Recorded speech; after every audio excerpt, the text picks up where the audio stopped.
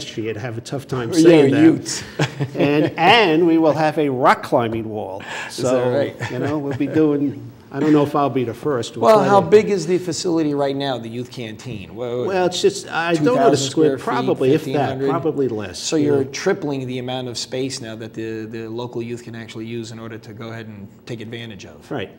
And that'll be, we have arrangements with both Buchanan and Croton for their shared services on an occasional basis. And I would assume that we have a number of rooms in there. We might be able to use it for other purposes other than, you know, just teenagers or young folks. And just in the recent, let's say, past 2-3 years, I know there was the youth, I should say the travel soccer team uses the facility over at the Sprout Brook facility, we'll call it. Right. That was a new travel. I happen to know because my 12-year-old plays there right now for the town of Cortland.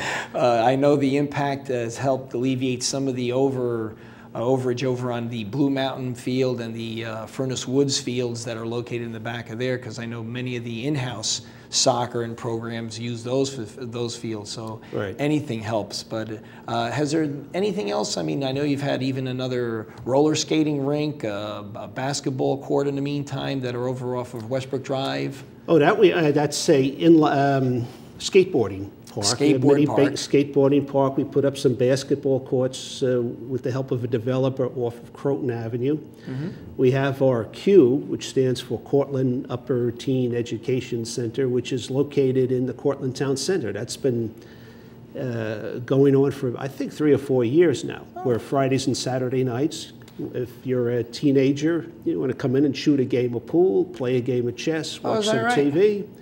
You can hang out there for an hour, then go to the movies. Now, is this in conjunction with the teen center down in Montrose, or you just it's just another facility we do have. You know, it's funny because many people don't realize, I mean, naturally, if you're from Cortland, you've been in there a couple of years, you should know, but there are many newcomers to the area. Right. And geographically, Cortland is kind of a tough thing, because if you looked at the Hudson River and took Peekskill like a little sea of a pocket, Cortland just literally envelopes or wraps right around. Right. So it is kind of a diverse area. It's not just a one-set homogeneous zone. So, Cortland. No, yeah, for Cortland, exactly. So it is kind of tough that it's almost like when you make a plan, it's not just one. You have to almost make 2, sometimes 3 facilities in order to suffice where the residents of the town are. So it makes it difficult at some point. Well, yeah, which behooves Cortland and Peekskill to get along. Peekskill is a downtown without a suburbia, and we're a suburbia without a downtown. That's right. Okay, technology and local government. Your background is you're a former IBMer, or yes, still an IBMer? Yes, that's right. So this is your expertise, we should say? Yeah, that's right. A good part of my career was in IT with AT&T and IBM, amongst others. Now, for the last couple of years, I've been interested in financial planning and decided to turn pro. So I joined MetLife, which used to be an old school insurance company, but now is a full line expanded firm, into everything, and having a ball doing that. But with regard to local government, for a number of years, just by default, by virtue of the background, I got involved in sprucing up our technology in a number of ways. And I'm glad to see, I'm happy to see that over the last couple of years I haven't been involved as much, because I think myself and the whole slew of people who actively got interested in technology, we have I think a town government technology that easily is comparable to a corporation its size of 200 people and a $35 million budget. So, you know, we do document scanning in our clerks and controllers department. So you're talking about just a straight upgrade with all the systems that they use compared to what it was, let's say, 10, 15 years ago, let's say, where they still were doing hand checks on when the checks were coming in as far as who paid their taxes, who didn't. Oh, exactly. So you've upgraded that much. Oh, website's chock full of stuff. We have using GIS capability. People can go into our website and through GIS, a couple of clicks, see their own parcel of land, click on it, get information. You can pay many of your bills through the website. You can sign up for recreation and pay through the website. We don't want to take too much credit away from the supervisor because we know how delicate this may be. But so we got to give you some credit. Let's Just say. a little poquino. All righty. Let's move on to green initiatives. I know this is a big thing that's happening. It's almost like a throughout the United States, maybe even throughout the world with this.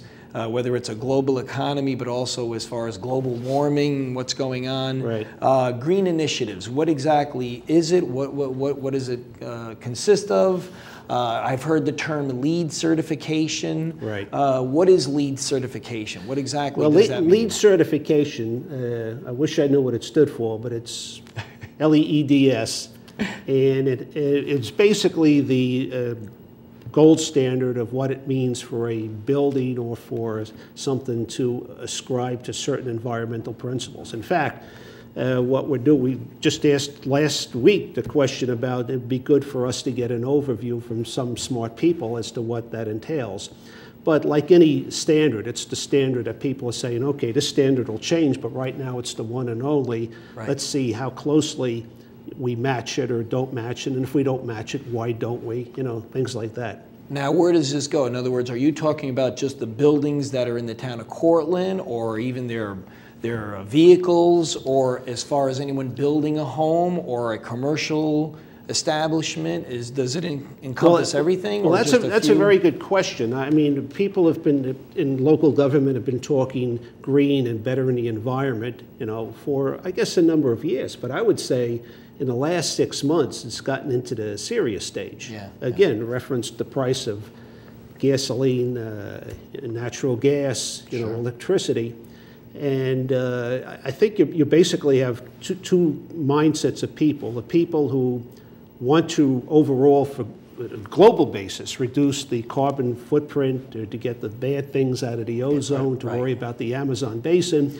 And then you have the folks over here who are really looking to say, okay, you know, I don't want to do green for the sake of green, but I want to save money. Right. You know, and in fact, sure, reduction of fuel costs across the board, whether it's air conditioning, gas, fuel, whatever the case may be.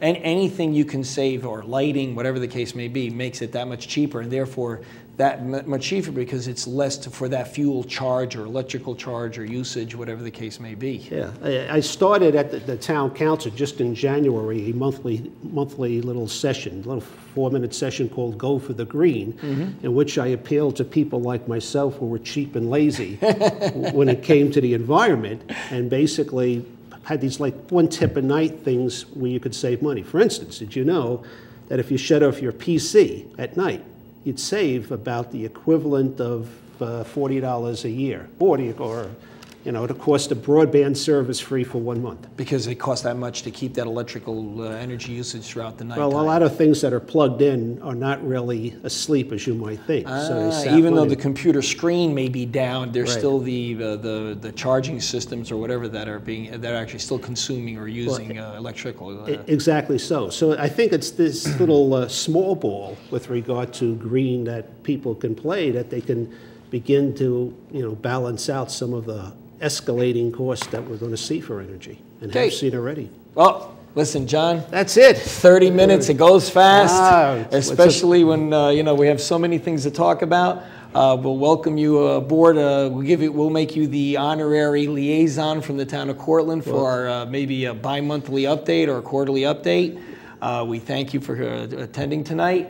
Any questions or comments to John Sloan, you could forward it to the town of Cortland. The phone number is up on your screen. It'll be up there pretty soon. And once again, this is Domenic Volpe, your host for the Volpe Report. And once again, thank you very much. Any comments? Also, you can forward it to the Volpe Report at AOL.com. Thank you very much, and good night. Okay. Good. Very good. As always, a pleasure. We'll see now.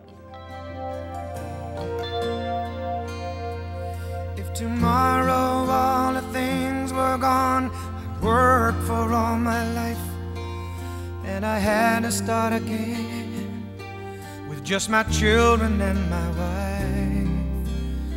I thank my lucky stars to be living here today, 'cause the flag still stands for freedom, and they can't take that away. And I'm proud to be an American.